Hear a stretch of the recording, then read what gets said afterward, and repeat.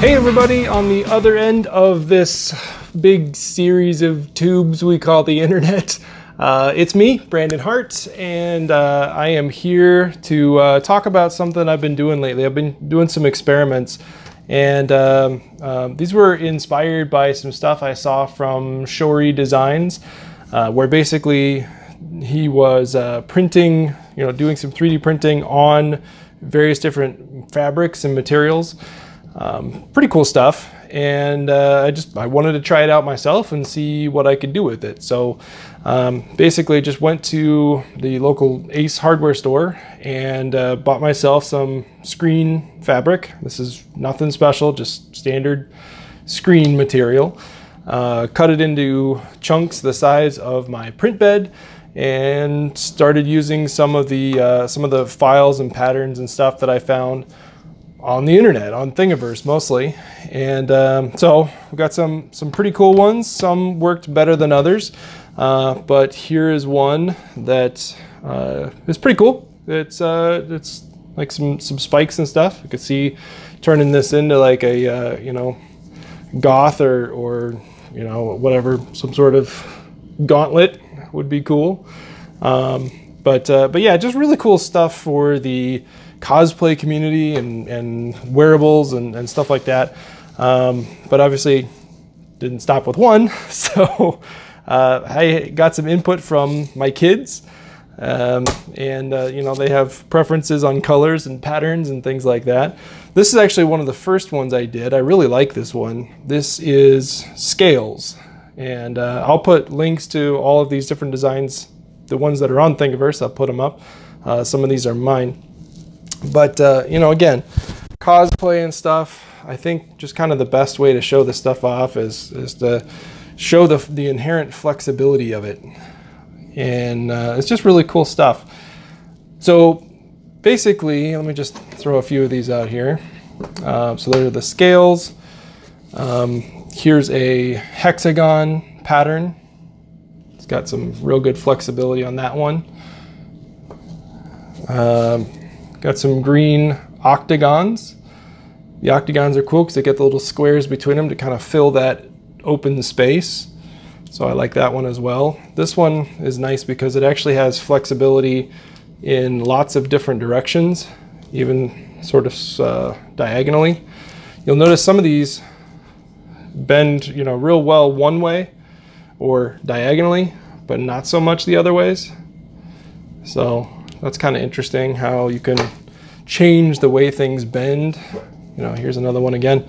Because of the way they're lined up, they don't really want to bend that way. But if you bend them diagonally, no problem. Good with that. So pretty cool. Again, there's the octagons. These are those same scales that I did the first time in black. Here I changed it up and I did them in yellow and scaled them up a little bit. And that effect that you get, the effect you get where you can't really bend it in one way as much is much greater when you scale up the individual patterns themselves. So again, this really doesn't want to bend this way. And I imagine it a little bit better this way, but still not great. But if you go on the diagonal lines, it bends just fine. It's really kind of interesting. And so I thought, my daughter wanted to print something pink. So I thought, well, if we're going to print something pink, we'll do it in polyalchemy elixir.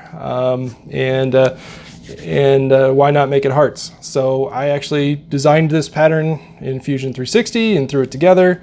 And, again, we've got some really nice flexibility because of the way these hearts line up. So that could actually be kind of cool. Maybe make some custom clothing or something like that she could wear around if she wanted to. The other nice thing about these, because of the way that they are printed, and let me explain that real fast. The way that they're printed is you actually print one layer, this bottom layer, first, before there's any screen or anything like that. Just put that bottom layer gets printed down on the bed. And then, once that bottom layer is printed, you do have to edit the G-code, enter M25 G-code right before it moves to layer 2. So that way it'll move over and it'll pause. and then you put the screen down on top of that first layer that was printed, clip it in place, and hit resume on the machine, and then it'll go back to where it left off and continue to print. That second layer, the first one after you put the screen down, doesn't really build up much. It's actually just kind of filling in the holes in the screen. So you get a really, really good bonded part on the screen itself. It's not something that's going to peel up or peel off. The plastic is bonded all the way through the mesh to itself. So that's going to be nice and strong. Again, should survive plenty of abuse and you know, cosplay, posing, and all sorts of fun stuff like that.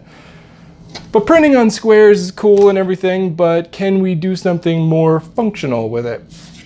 So then I jumped into Fusion 360 and I designed this little guy. It's not a cross. This is actually a box form. And so this box was printed, again, the same exact way. Printed that first layer, put down a screen, and then printed the rest of this, and printed it in such a way, and designed it in such a way that there was a 45-degree, actually 46, just to give a little slop, bevel in between each one of these. And I did a 0.2 millimeter spacing between them, which I think was a bit more than it needed to be, but wanted to give some tolerance there for the machine. It's pretty cool, but you know, it just sort of falls apart.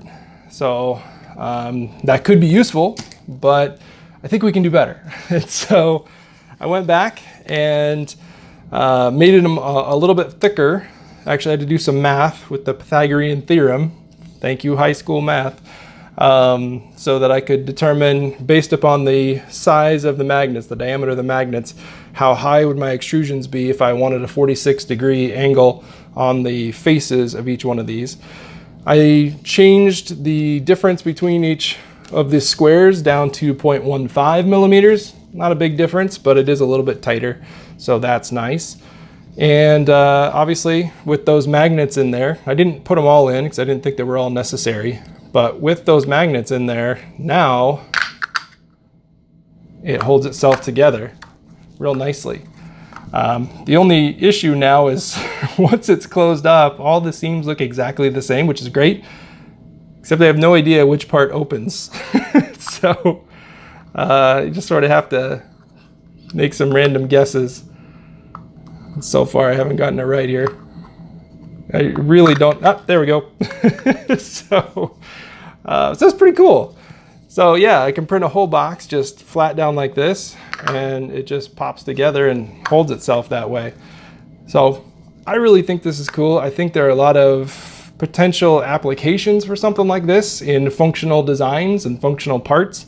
You know, we in the 3D printing community a lot of times are trying to figure out how to combine rigid parts and maybe some flexible materials to make living hinges, or you know, use nylon, which could bend and give you that living hinge capability.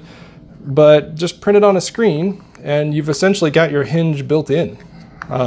So you know, that's pretty cool stuff. So anyway, wanted to share that with you. I thought it was fun, I thought it was cool. I haven't seen anybody do that yet out there. If you know of somebody who's done something like this, post it down in the comments. I'd love to check it out. And maybe we'll do more experimentation with this kind of stuff in the future. That would be cool.